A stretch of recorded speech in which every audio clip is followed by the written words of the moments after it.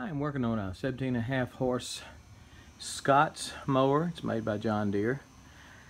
And I am burning up mower belts big time. Found out what the reason is. This pulley, this is the idler, or the tension pulley. I replaced that.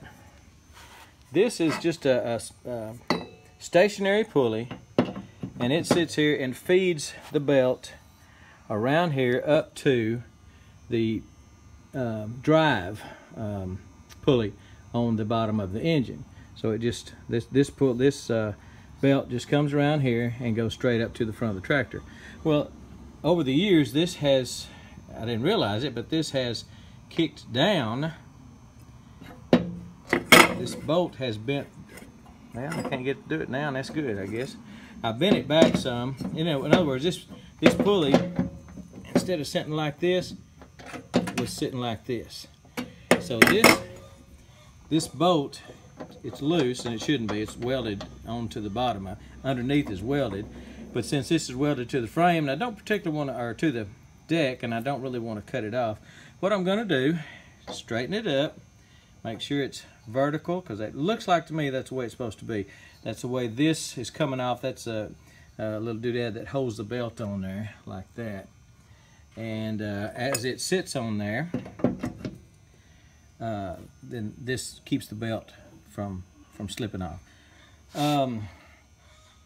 So I need to, instead of having this, you see how it's wiggling, and it was way up this way. It was like this instead of up like this.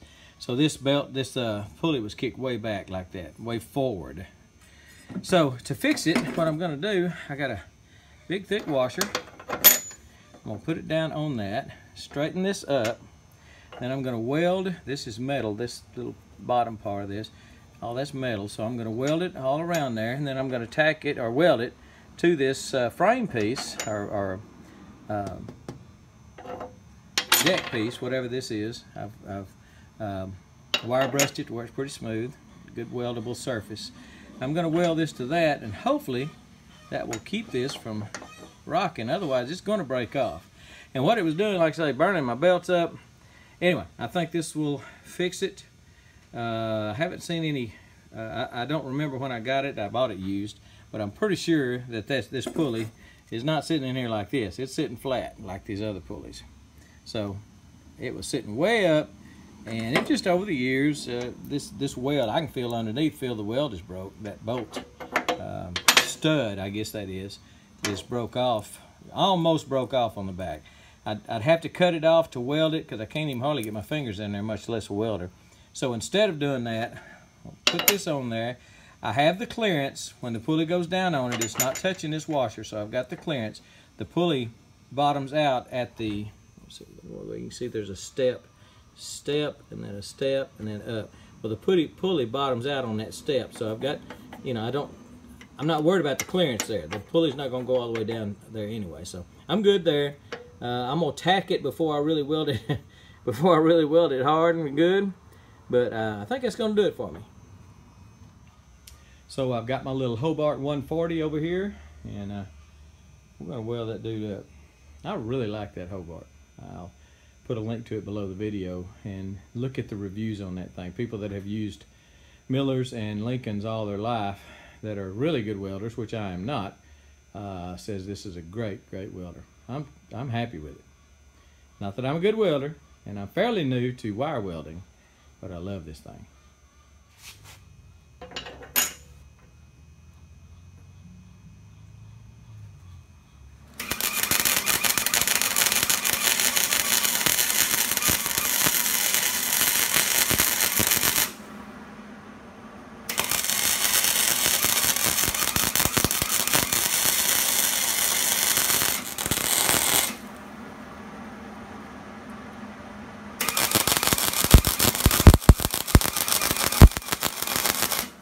Well, I'm not going to zoom in too close because I don't want you to see my crappy welding.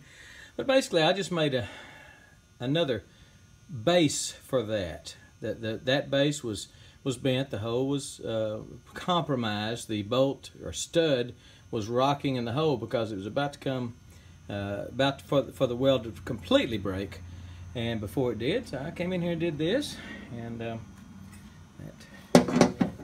dude sits right down on top of it like it's supposed to. I believe we're going to be in business now. Believe we're going to be in business. That's good.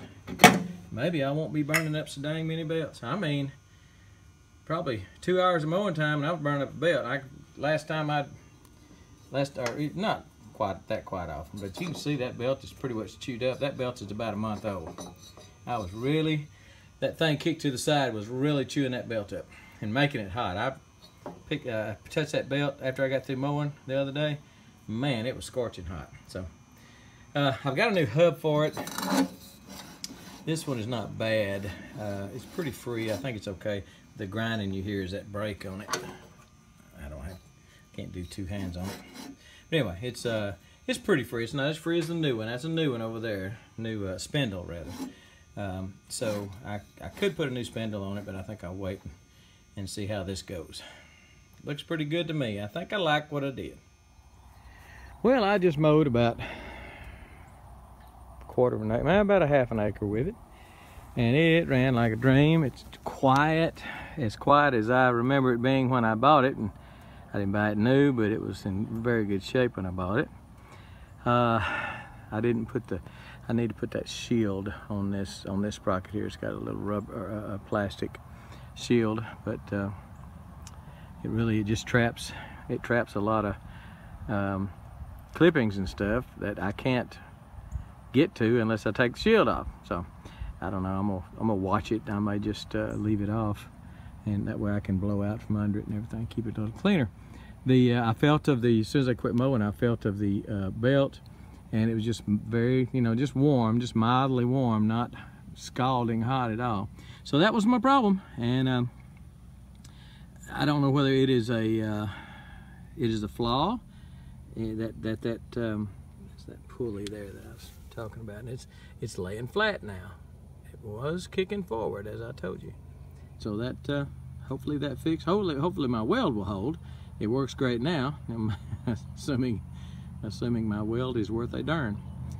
All right, just thought I'd show you that in case you're having trouble with yours. If you've got a Scott's or a Deere, these are built like, if I understand right, built like the John Deere. So it could be something that you've run into also if you have a Deere. Anyway, good fix. Didn't take long.